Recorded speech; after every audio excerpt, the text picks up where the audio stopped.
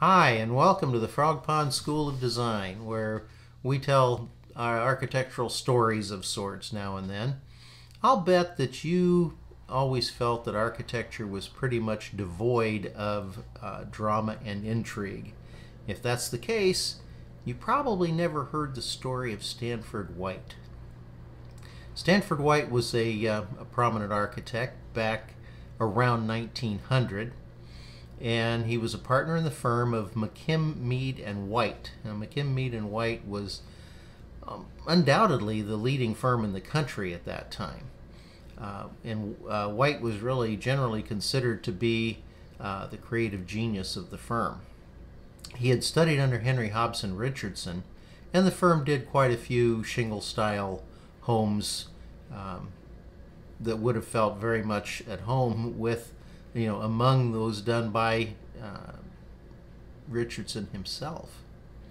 But they also did neoclassical style buildings and gained commissions for a lot of very important buildings out east and across the country for that matter. And perhaps White's most important design was for Madison Square Garden in New York.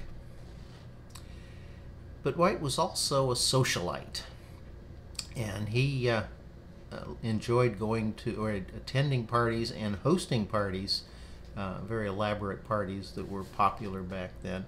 And it was one such party, ironically, on the roof of his own Madison Square Garden, that White met his doom. You see, he had had an affair with a young showgirl named Evelyn Nesbit. And by this time, Nesbit was married to a fellow named Harry Thaw. Unfortunately, at least for Stanford White, Harry Thaw kind of had a problem with his mental stability.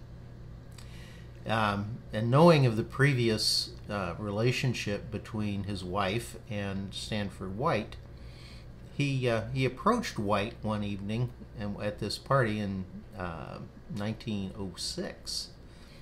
Right there atop White's opus magnum.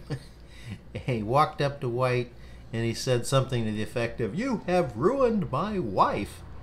And he shot White dead. Now, it took the other partygoers, a while to realize that something really had happened, because it wasn't unusual for things like this to be staged at parties. But this was a very real event, and Stanford White really was dead.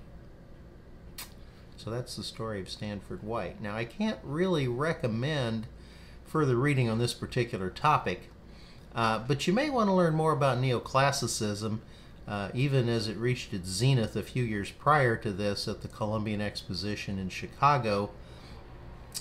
In fact, a great deal was happening in architecture at that time. It was a very pivotal time, and it's always good to learn a little bit more about what's going on at times like that. You can read more about that on your own. Thanks for joining us here at the Frog Pond School of Design. I look forward to seeing you hanging around the pond again real soon.